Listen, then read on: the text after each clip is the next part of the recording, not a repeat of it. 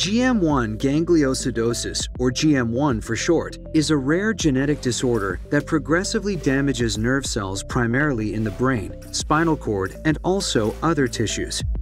Researchers have classified GM1 into the major types of infantile, late infantile, juvenile, and adult, which primarily depend on the age when symptoms start appearing. All forms of GM1 are caused by a mutation or change to the GLB1 gene. This gene instructs cells to express an enzyme called beta-galactosidase 1, which breaks down fats and sugars in the lysosomes within cells. Often referred to as the recycling center of our cells, lysosomes break down and remove waste, allowing cells to function properly.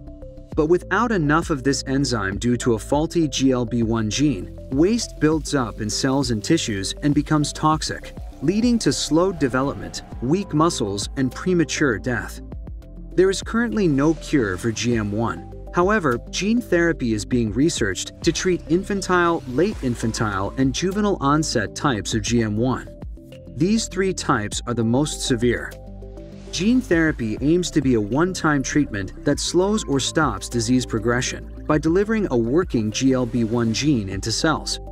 Scientists know that viruses are good at getting into cells, so they have learned how to safely use this ability to get into cells as a vector or carrier to deliver the working gene. But don't worry, the viral genes are removed, so only therapeutic genes are delivered.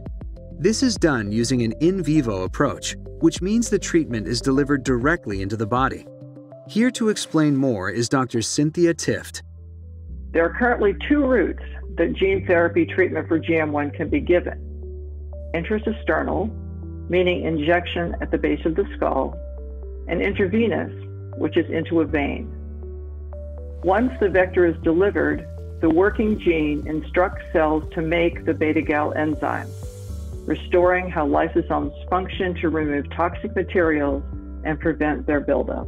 The goal of gene therapy is to maintain or improve motor skills and daily functions to keep the child on their developmental path. Researchers continue to study gene therapies for GM1 in clinical trials to determine safety and effectiveness.